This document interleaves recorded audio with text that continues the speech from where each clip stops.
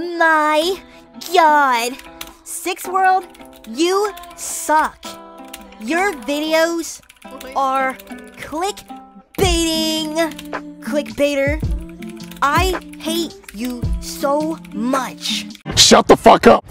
Know your fucking place, trash. I know you wish My.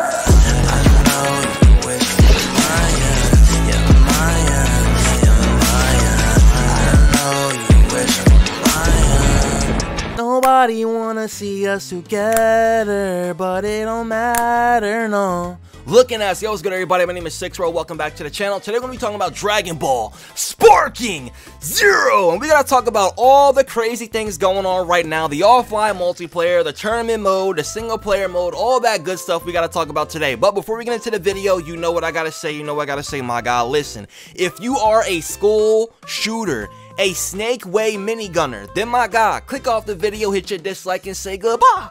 You're one of those. Clearly, my guy. But if you lit, make sure y'all like, comment, and subscribe. That being said, let's get right into the video.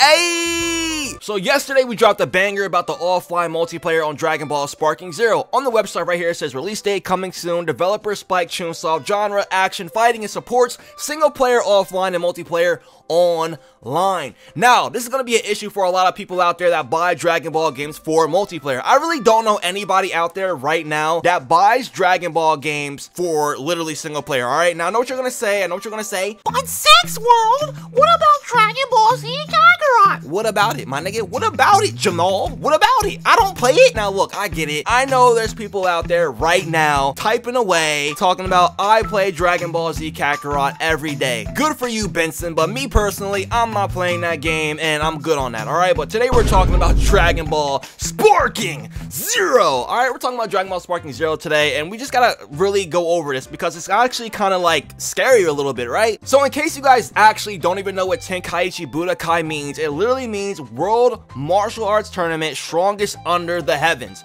meaning that the Dragon Ball Budokai Tenkaichi series is actually based off the tournament from the anime and the manga. And as you guys already know, Dragon Ball Budokai Tenkaichi 1, 2, and 3 have tournament modes in the game. Even Raging Blast had a tournament mode on the game. Now, in case you guys don't know, up to 16 players, I'm pretty sure, was able to play in the tournament. It might have been 8, but I'm pretty sure 16 people were able to play online at the same time on 360 and PS3 on Dragon Ball Raging Blast 2. Now, if we head over to PlayStation 5 Network and we look at the compatibility notices on Sparking Zero, we see right here that it says 1 player offline and 2 players online, okay? 2 network players online is actually insane to me because how are you going to drop a series, a sequel to a series based off a tournament? You can't drop a Budokai Tenkaichi series sequel and not have a tournament mode inside of it. That's actually insane. But like I said, maybe, just maybe, you do have a tournament mode within the game, right? Maybe it's just 2 people that can play in the tournament, right? Maybe you're in one bracket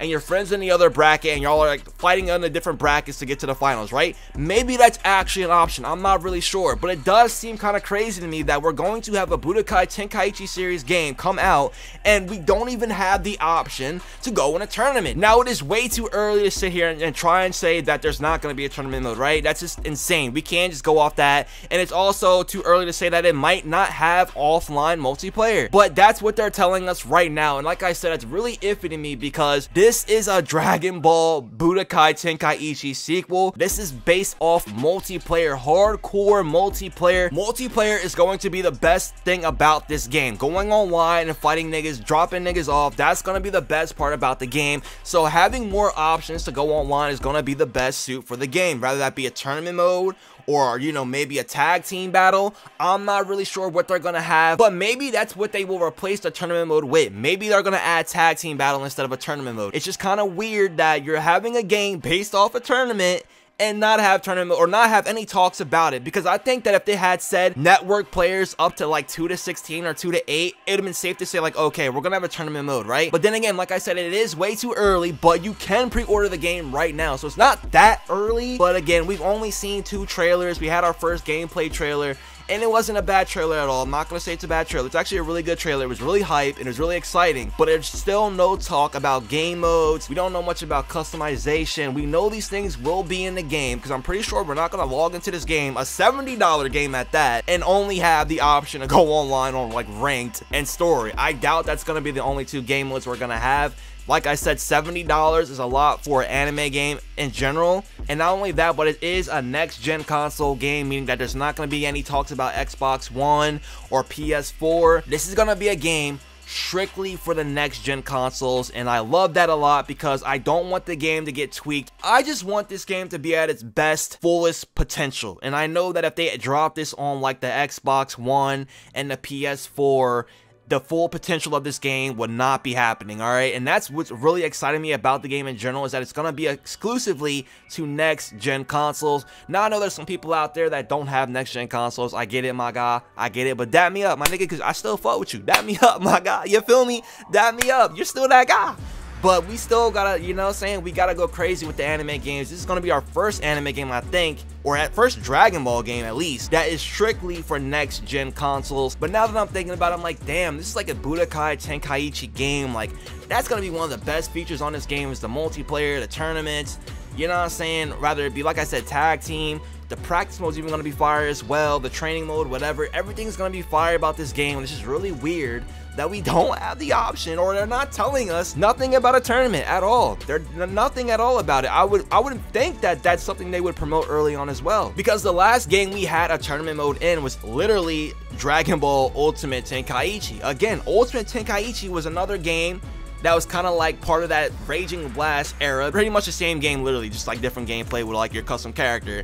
So even that game had the option to go into a tournament fight and go online and go crazy. Even 8 people in that tournament. So there's no talks at all about any pre-orders or any online websites about this having up to 8 players online. It just says 2 players online and no multiplayer offline. And it's gonna be an issue for me. I'm not gonna lie to you guys. That is gonna be a big issue for me, because I want tournament mode. It's been so, like, that was the best part about Raging Blast, was literally the tournament mode, bro. That was so fun. And what was even cool about it was that everybody's mics worked on Raging Blast, bro. Like, it could be like 8 niggas in that lobby and everybody's mic works, talking crazy, spectating the other fights as well. Like, it was actually fire. It was really fun actually playing that game in its prime. So hopefully Dragon Ball Sparking Zero brings that back. That is definitely an option I want to have in this game, is a tournament mode. Imagine how much fun streams would be, bro. Imagine how much fun the live streams would actually be. To be so lit. Hopefully they do add that to the game. Hopefully they like mention it sometime in the future, the near future at that, because having no talks at all about a tournament mode in a Budokai Tenkaichi spinoff is actually insane. But again, guys, we don't know. But that's what they're promoting the game as, a Budokai Tenkaichi sequel. So if you're gonna do that, you gotta bring up a tournament at least one time, bro. You gotta bring it up eventually. So we'll wait and see what happens, my guy. But thank y'all again for watching the video. I really do appreciate it. If you guys have any questions, let me know in the comment section below. And also, who is gonna be your main character when the game drops? Let me know. Me personally, gonna be Teen Gohan. Alright, Teen Gohan's my favorite. I gotta go crazy. Anyways, thank you guys again for watching the video. I appreciate it, and I will see y'all boys on the next one. Till then, take care, bless up, and I'm out.